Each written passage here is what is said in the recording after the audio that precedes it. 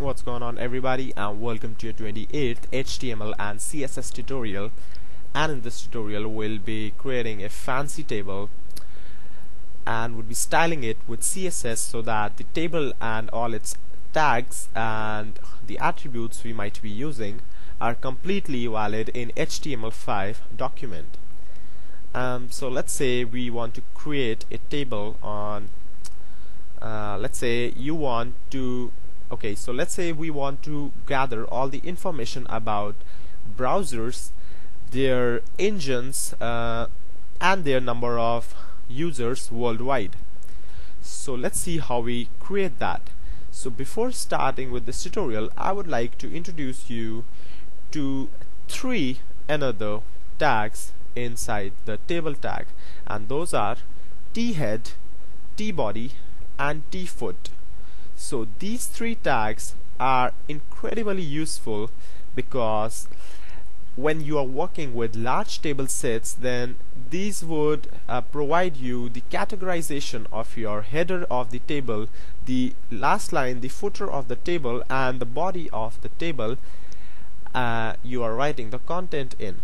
So let's see how to do that. So first of all, we'd write thead. So thead would technically mean all the stuff which would be the header of the table. So let's say I create a table row which would be obviously one only, and I close the table row, and inside the data I say the browser name. Whoa, I guess I spelled it wrong. browser name, and the td would be closed. Then I want the table data, the next one, to be the users online on that browser, and the next thing I would like to have is the engine of browser. So now if I reload this right here, whoa, I'm still on 27. You see, I'm lazy. And if I reload this right here, then I just see an ugly long string of these three words, or maybe 6 or maybe 7, but who cares. So now let's add some more data to this table, and since we are done with our thead, we'll just close it down here and would start tbody. Now tbody would signify that we are working with the body now, and the head is closed. So all the information we needed in the top row is in the thead. So now let's write something in tbody. Let's give it tr, and let's close the tr one. And first of all, let's go with Google Chrome. Okay, so the browser name is Google Chrome, and keep matching that. Then the users online, I don't know, that's just an approximate guess, maybe 500 million plus. I really don't know. So the next thing we have is the engine of the browser, and I guess Google, after the recent update, it's using Blink engine. Previously it was on WebKit, but now it's on Blink. So this information is about one browser, and let's copy and paste that a bit. So let's say 4 would go. Let's Mozilla Firefox 500, let's give it 300, and let's say it's working on Gecko. And what next? IE, and IE has more users than you think. So let's say 100 million. It's a rough guess. And IE works on Trident, TRIDENT, and this is Microsoft engine, but let's say to ignore this because that would make it a bit long. So the next browser we have, let's say Opera, and Opera maybe 100 million as well, and Opera works on Blink or WebKit. Let me think. Opera was actually on Blink actually. Yeah, Opera is on Blink. So we have got 5 browsers in our dataset, and now let's see it on the browser. So this kind of looks like a table but it's not a table. So now let's in the styles, first of all, create something. So let's say table tr, and let's give it th actually, so that the headings kind of becomes bold automatically. So here we go, and tr th, and that's pretty much everything, and td as well, sorry. And let's give it a border of 2 pixels solid black. Let's reload, and we are good to go. We have got a border, and that's a pretty much tag, but never mind. Okay, so now let's customize the individual elements.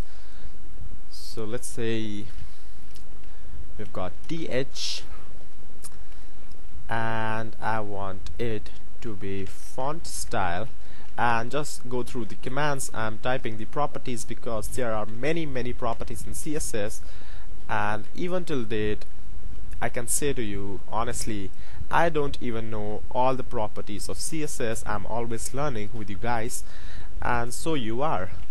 And let's write font style italic, and this would technically convert your font to a italic style, give your font to italic style, and that's pretty much I want in the header.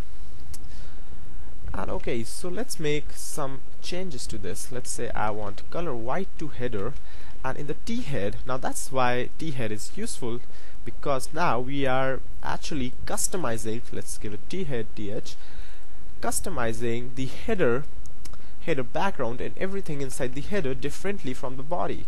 And let's say I give it a background of black, let's say black, and okay, so let's see how it looks. And okay, not bad but not good as well. So the next thing I need is to reduce that damn spacing. So border spacing should be 0 pixel. I don't want it to add any default spacing in the border. And now we have got a dark border, so let's reduce the border to a pixel. Let's reload this, and we have got a nice border now. And now let's just increase font size a little bit. Let's say font size.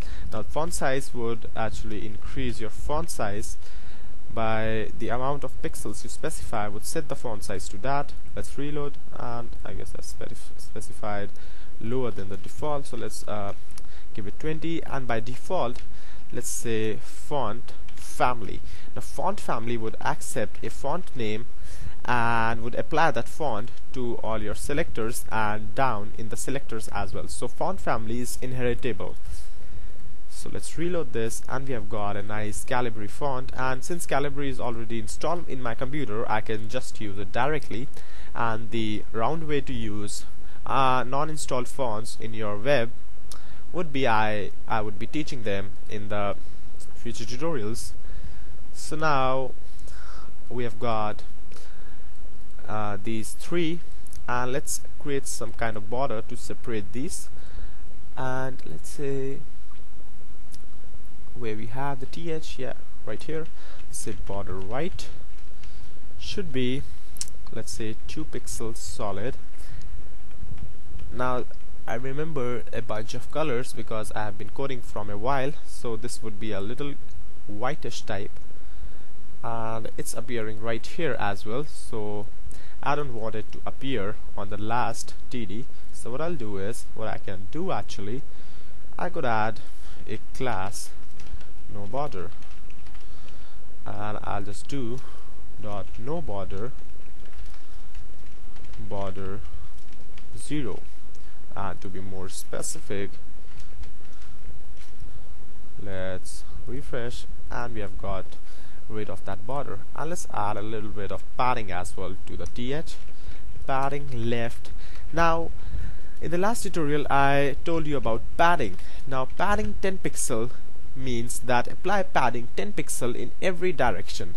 So let's say if you want to give a padding only in a particular direction, so what you'll do is padding left, you have got padding left to apply padding to the left only, you have got padding top to apply on top, right and bottom. So the order it works like, if I do like 10 pixel 0, 10 pixel 0, so it means apply padding 10 pixel to top. That means the 10 pixel padding should be applied to top, then a space to separate the value, then 0 to the left, then 10 pixel to the right, 10 pixel to the bottom, sorry, and then 0 to the right. So this is like top value, left value, bottom value, right value, and you could independently apply these value with using padding left, padding right actually, padding bottom, and padding what's our left, top. Yeah, so instead of using these 4 lines of code, we just make use of one. And if you want to give all of these a same value, then we make use of just one value, and it would automatically apply on all of the rest. So let's give it padding left of 10 pixel and let's see what the result are.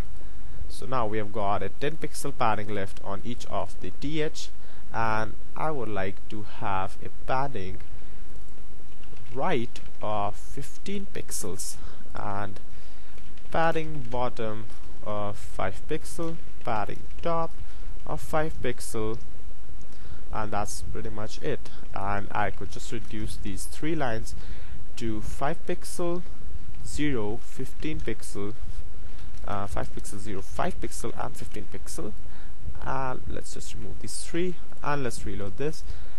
Okay, so padding top is 5, left, this should be it, sorry, right, left, top, right, bottom, left. Whoa, that's embarrassing. Top, right, bottom and left. Let's reload, and here we need, and top, right, bottom. Whoa, so that's finally it, and here we go. And I guess I should apply a little bit padding to left as well so that it looks nice. Let's say 5 pixel only. Let's reload this and we're good to go. So now our heading is ready, and let's customize the TRs now in the body section. Let's give it a class of the alternate classes like alt class. Let's say now this is 1, 2, then 3, skip 3, then 4, alt, and let's say now to tbody tr.alt, background should be gray, color should be white. Let's reload this and alternate. On the alternate basis we have got white and gray background as colors, and by default I would like to have background should be, I'll remove the alt one so that it doesn't override, light gray, and colors should be white. Let's reload this and we have got light gray, and let's keep the color black. And why the heck I'm just scroll down to the bottom of the file every time I click. I'll see to it. Let's reload this, and looks good. So we can actually apply a little bit padding to the TDs as well. Tbody TD padding 10 pixel, pretty much it. And now we have a nice little table which gives us an information about the browser, its users online, and the engine the browser is using. So that's how we pretty much create a table in HTML. And always remember that we are just doing tables in HTML just for organizing the data and not creating the web pages layouts themselves. So that was a small little tutorial series on tables, and from the next tutorial onwards we'll be again starting with some new and awesome HTML and CSS stuff. So till then, stay tuned with me and don't forget to subscribe.